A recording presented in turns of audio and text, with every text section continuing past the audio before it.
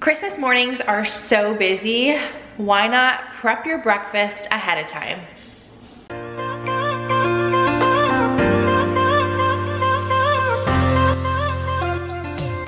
Hey guys, my name is Vanessa and today I am sharing with you two fairly simple overnight casseroles. One of them is sweet and the other is savory. So let's get right into these. For easy overnight breakfast number one, we are making a hash brown casserole. So there are so many different things that you can put in this. This is what I'm making this time. Sometimes I do add vegetables like peppers, things like that, but my kids just aren't huge fans and I want them to be able to enjoy this as much as I do. So I will add peppers in after the fact. It's super easy, just cook them in your skillet and add them when you're eating your casserole. So this is what we're prepping today. All you're going to need is a bag of shredded hash browns. You could use up to 30 ounces. This is a 26-ounce package. 1 yellow onion, a pound of whatever pork sausage you want to use. I picked up this Country Mild by Jimmy Dean. You're going to need 12 eggs, 2 cups of whatever kind of shredded cheese you want. I'm using this mild cheddar cheese, and then half a cup of heavy whipping cream. So let's get started. Go ahead and cook all the way through your sausage. While your sausage is cooking, chop your onion. All right, onion is chopped.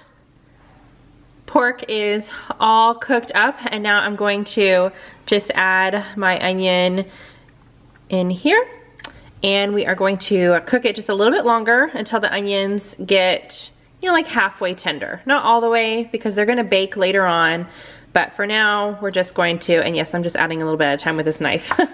We're just gonna add them in here and get them nice and cooked up. I love the smell of sausage and onions cooking. So while my onions are getting a little tender in here, I am going to go ahead and get all 12 of my eggs, I've already started, into a large bowl. And I'm just going to use a whisk and get these all mixed up. Adding my half a cup of heavy whipping cream. And I'm gonna go ahead and add in a little salt and pepper right now.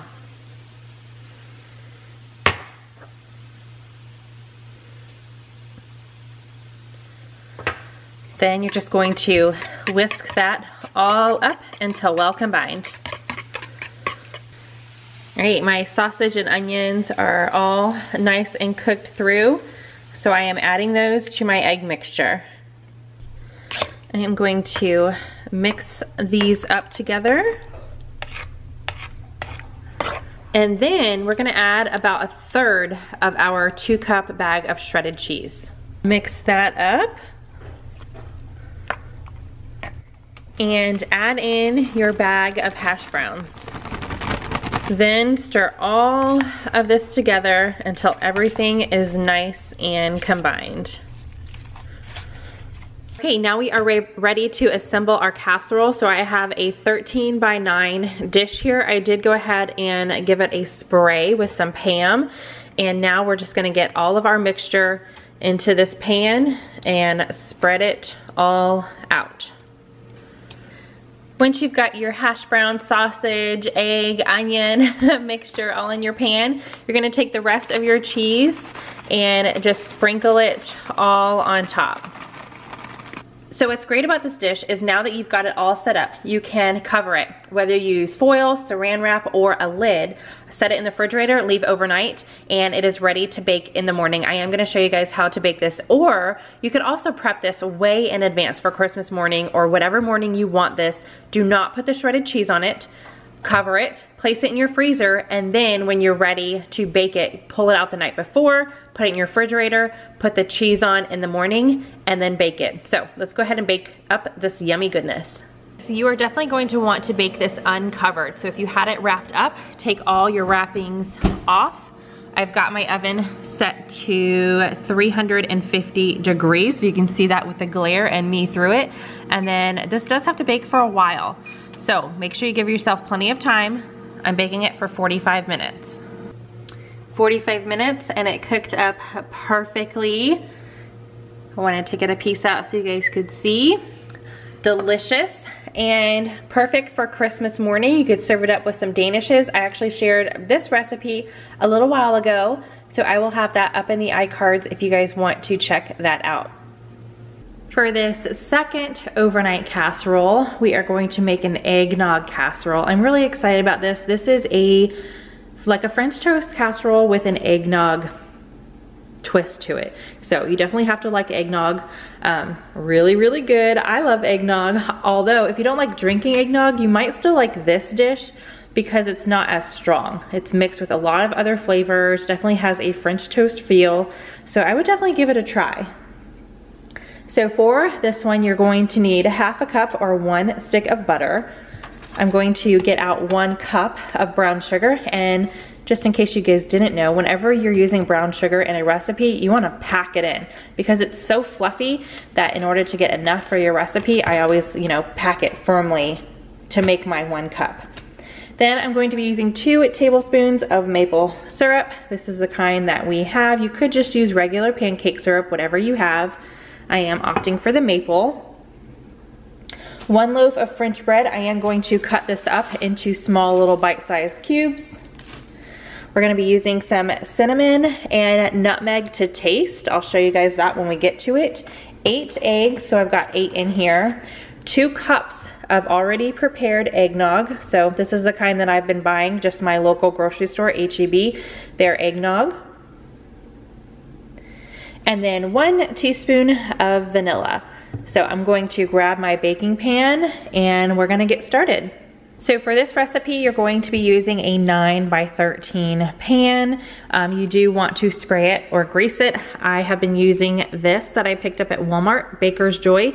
Works really well. I've used it on a lot of baked items. So I've already got my pan greased. Now we're going to start messing around with some of the ingredients. I'm going to go ahead and get my French loaf cut up into cubes. Once you've got your bread all cut up, you're going to get your butter in a small saucepan and you're going to melt that probably over medium heat. You don't want it to melt too quickly, but you don't want it to take forever either. So let's melt the butter. Once your butter is melted, you want to add in your cup of brown sugar and your maple syrup. And we are going to just mix this all together and continue stirring until it starts to come to a small boil.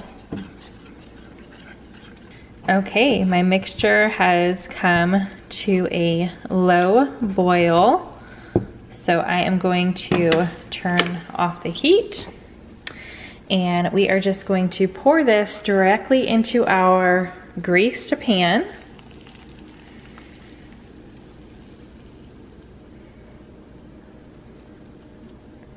Then you're just gonna take your cubed bread and get that all in here on top of the butter and sugar mixture. Once you've got all your bread in there, press it down so it's really sticking to that butter and brown sugar. And this is where you're putting your seasonings on to taste. So you're just going to sprinkle the cinnamon on top. I love cinnamon, so I'm definitely doing more cinnamon. And then the nutmeg. So I'm not gonna do as much nutmeg, a little bit lighter, but just lightly over the entire top. And now we're going to mix up the remaining ingredients. All right, I've got my 8 eggs in a bowl and I am just going to whisk those up. Once you've got your eggs all whisked up, add your 2 cups of eggnog.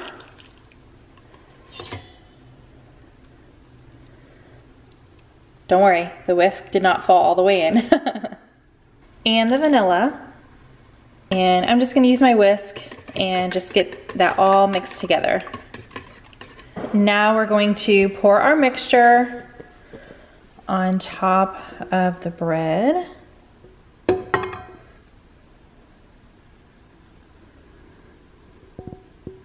I'm also going to go around and press down. I want to make sure all the pieces, there's a few pieces here on the side, I want to make sure they're all covered in this custard topping. Everything is set to go. So remember, this is an overnight, so I'm going to cover it in foil, and it needs to be in the refrigerator for a good 8 hours. So go to bed, wake up in the morning, and your breakfast will be ready. So I'm gonna get this in the fridge, and then we will bake it in the morning.